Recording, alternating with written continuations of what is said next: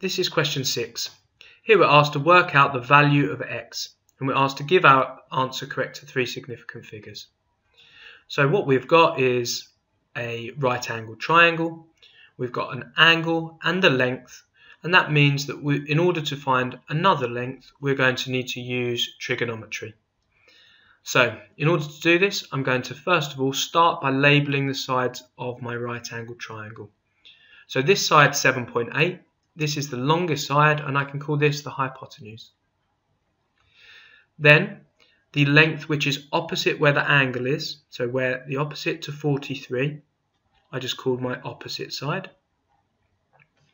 And then the remaining side, the side which touches the angle but is not the longest side, I can call that the adjacent side.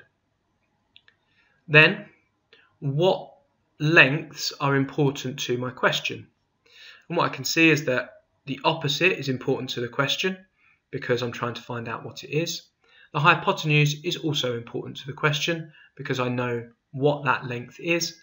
And the adjacent has nothing to do with this question, so I can just cross that out. By doing that, this will help me to choose the correct trigonometric ratio that I'm going to use. So I've got opposite and hypotenuse, and so what that means is that I'm going to need to use the ratio which involves opposite and hypotenuse, and that is so. Then I'm looking to try and find the opposite. Now what I like to do is I like to shade in the one that I'm trying to find, and that leaves me with the two which I'm going to use. So to work this out, I'm going to do S, which stands for the sine of the angle, which is 43. So sine 43, and then multiplied by the hypotenuse, which is 7.8.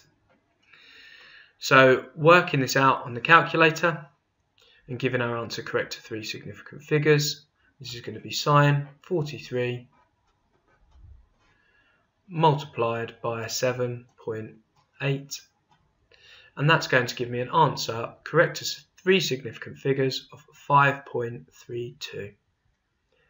So final answer 5.32 centimetres.